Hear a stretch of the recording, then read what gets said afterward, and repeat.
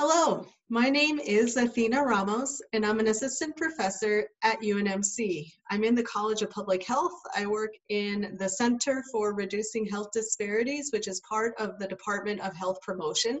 I'm also associated with the Central State Center for Agricultural Safety and Health, which serves a 7-state region consisting of North Dakota, South Dakota, Nebraska, Kansas, Missouri, Iowa, and Minnesota.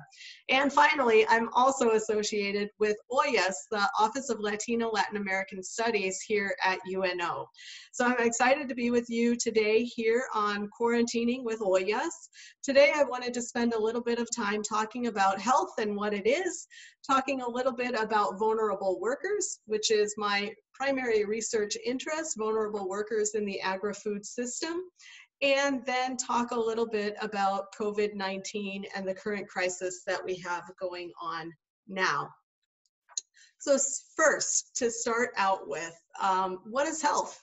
When we think about health, I think oftentimes we think about, well, my back hurts or I have a fever, those sorts of things. We don't often think about health in terms of our mental health or in terms of our social well-being.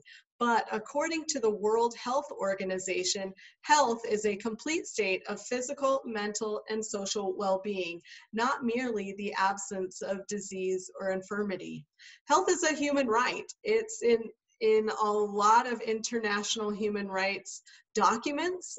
For example, if we look at the Constitution of the World Health Organization, they say that everybody has the right to the enjoyment of the highest attainable standard of health, which is one of the fundamental rights of every human being.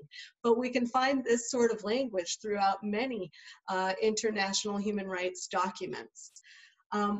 We know that work is a social determinant of health, although oftentimes when we hear about social determinants of health, we hear a lot of talk around race, ethnicity, immigration status, starting to hear more about that.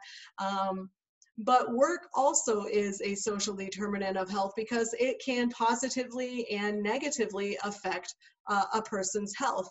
And work can influence things that put people into social hierarchies, which give them access or don't give them access to certain benefits or social protections. We know that work can overlap with a lot of other concepts like socioeconomic status, like gender, like age, and immigration legal status. So work is a socially determinant of health. Let me give you just an example of how that plays out. There's over almost 3 million people, workers, who die each year due to work-related injuries or work-related illnesses. And there's about 374 million workers who suffer from a non-fatal work-related injury. So if we looked at that in terms of numbers per day, that's 7,500 people each day who die from a work-related cause, and so many more who are suffering from work-related injuries. These things have an impact on people's health, not just at the work environment, but their health across all spectrums, whether that be at work, but also at home. We know that there's a difference in life expectancy across demographic groups that is explained partly by the different job conditions which people experience. In fact, they estimate that that's 10 to 40% of the difference in terms of life expectancy. So what I'm saying here is that work has a huge impact on our well-being, and that people, depending on the types of jobs that they do, may be literally dying for a paycheck. There is also in the human rights documents the concept of decent work. And this idea of decent work is something that is outlined in the Universal Declaration of Human Rights in Articles 23, 24, and 25, which say that everyone has the right to work, free choice of employment, and the ability to have just and favorable conditions to work and protections against unemployment, that everyone has the right to rest and leisure and reasonable limitations on working hours. And everyone has the right to a standard of living that's adequate for themselves and for their families. So this idea of decent work as being something that gives you enough money so that you're able to live a decent quality of life, and that you have relatively decent work that is favorable conditions in the workplace, that you have some sort of protections. These are ideas that should be universal and across the globe, and unfortunately they're not that universal, not across the globe, and not here in the US either. There are also labor rights that are in international treaties and documents, such as the Occupational Safety and Health Convention, which says that countries have a duty to ensure the occupational safety and health of their workers, and that both employers and countries have to work together to promote safety and health and to actually take action to improve working conditions.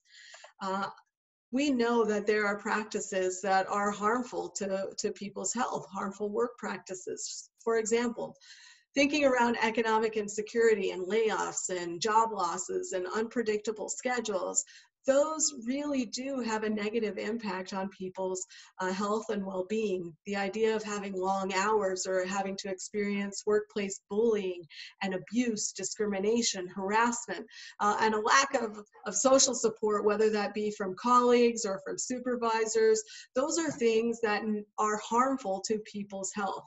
And of course, last but not least, and I want to emphasize this one, is the lack of health and safety protections is a harmful work practice. That means harmful work practice means that there is really no benefit to employers to engage in these types of behaviors. So we must do something to rectify these situations. Now, I'd like to think about a term called precarious work.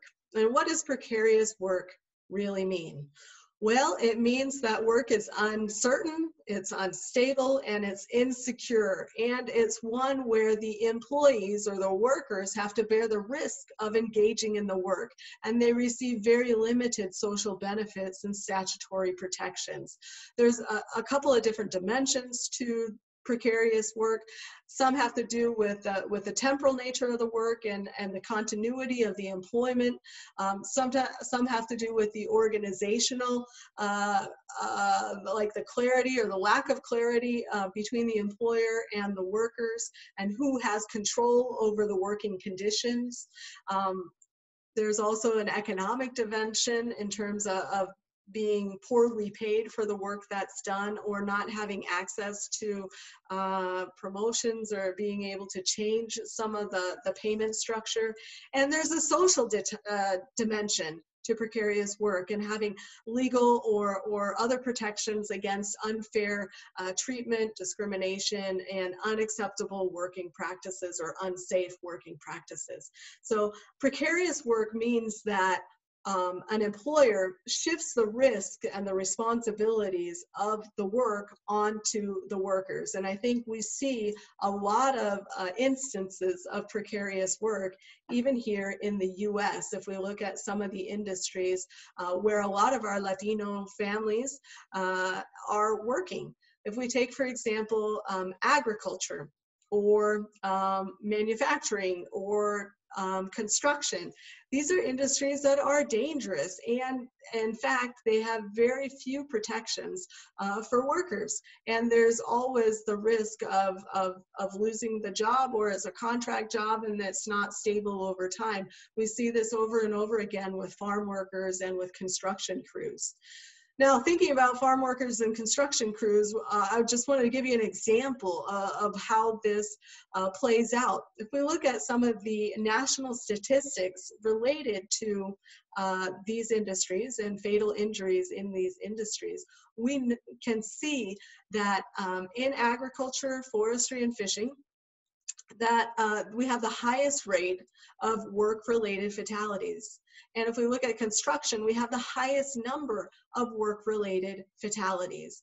Now, again, these are both industries that are dominated by primarily Latino workers. So this is important for us to think about when we think about how do we improve the health and well-being of our community. We've got to think about where people are working and how do we change the work environment to create a more safe and a more healthy environment.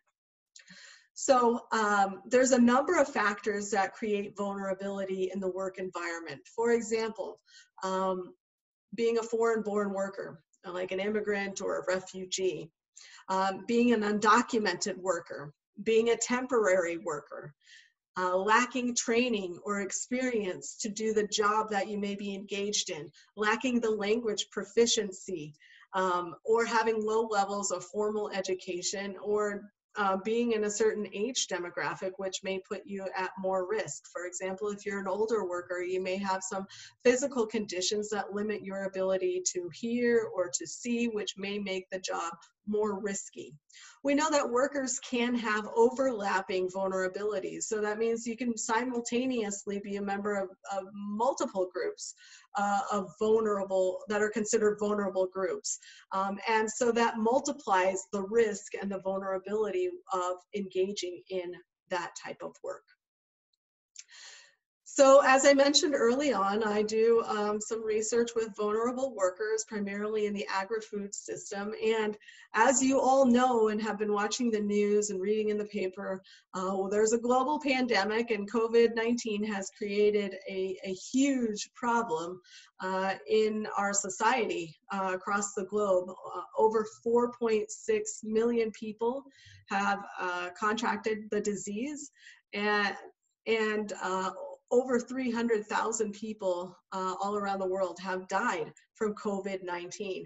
So this is a global pandemic, a very serious global health issue, public health issue. It's also a very serious local concern. Here in Nebraska, we've had over 10,000 positive COVID-19 cases, and we've had over 120 people who have died so far from the virus.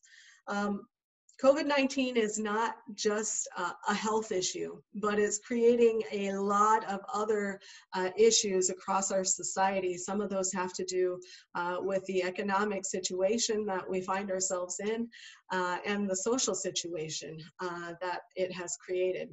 So let me talk a little bit more about the agri-food system and how COVID-19 is affecting our agricultural producers. Right now, there are huge losses in livestock markets all across the U.S. We're seeing that many agricultural producers, farmers, ranchers, feedlot workers are having to seriously reconsider their business and having to manage their livestock capacity because there is decreased processing capacity for animals and for their byproducts. So what does that mean? That means that producers are having, like dairy producers are having to dump excess milk because it can't get processed.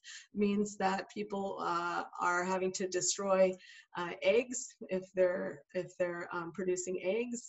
Some producers are having to euthanize their livestock because they can't process it quickly enough through the plants. Like for example, there's a lot of concerns in the pork market right now because of the closure of some of the pork processing plants that the producers can't get their animals in quick enough, and so they're having to euthanize them.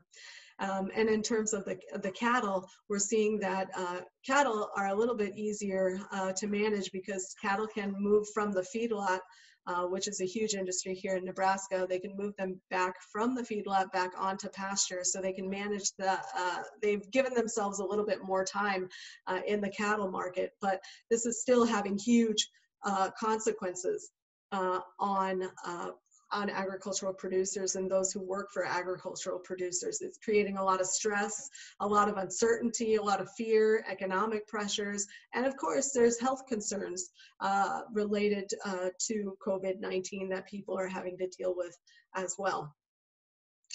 So at UNMC, we have, and through our Central State Center for Agricultural Safety and Health, we are very concerned with how agricultural producers are dealing with COVID-19 and trying to support them during this time.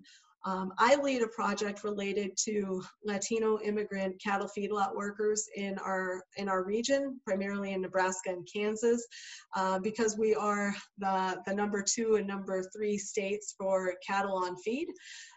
Which means we have a lot of cattle in our region and a lot of people who are working with the cattle. We've created some infographics, bilingual infographics, which discuss some of the measures that cattle feedlot workers can take to protect themselves from COVID-19 on the job.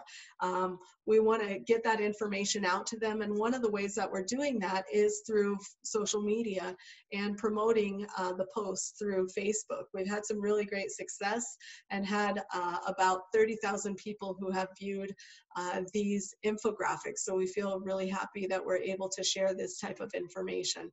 We've also created another infographic related to managing stress and anxiety for agricultural producers and feedlot workers in English and Spanish, again, also promoted through social media. But these give steps about making sure that you're getting credible information, that you're controlling the amount of information that you get so that you're not overwhelming yourself, and taking care of your physical body. So again, tying in that idea that health is more than just the physical body, but it's also the mental, the mind, and our social well-being.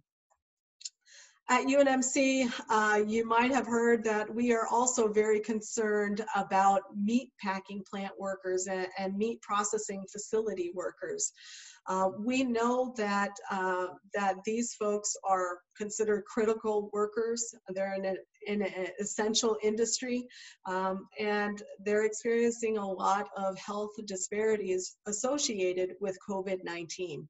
If we look at Douglas County, just as an example, almost 46% of all of the positive COVID-19 cases in our county are within the Latino Hispanic community. And some of these have to do with meatpacking plants. Obviously, over 1,000 of the cases in Douglas County right now are associated with the plants. Our team at UNMC we've got a couple of different things going on to try to protect meatpacking plant workers. One is that we've got a team that is actually conducting site visits of many of the meat processing facilities all across our state. And we have created a playbook which provides the best practices and our recommendations based on what we know related to controlling the spread of infectious diseases. And in this playbook, we talk about what are some of the engineering controls that plants may take. For example, creating physical barriers between workstations for workers on the line, or changing the way that hallways work in the plant so that they're only moving in one direction instead of having people crossing paths face to face. We also provide some recommendations around administrative controls and policies that employers may consider to try to protect their workers. For example, making sure that all workers have access to paid sick leave.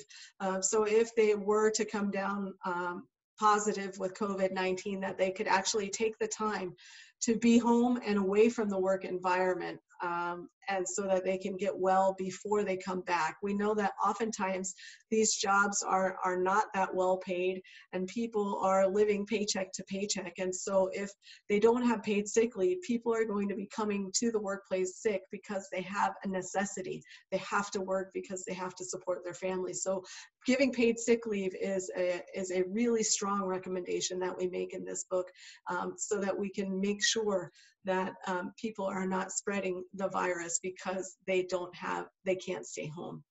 We also tell employers to have a universal mask policy, so to ensure that all workers have access to a face mask and that it should be mandatory at work at all times.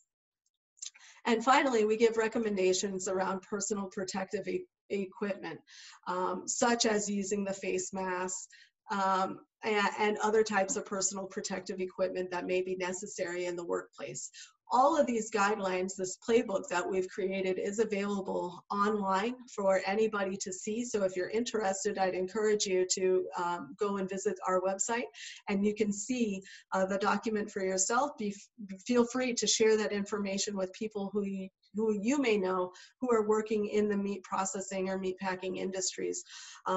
One of the things that we're trying to do is to take that from the playbook, which is much more geared for a management or a leadership audience, and take out key recommendations and educate workers about those key recommendations. And we've actually created a flyer that's available in English, Spanish, and French, which gives the highlights of the recommendations for workers and the things that they have control over.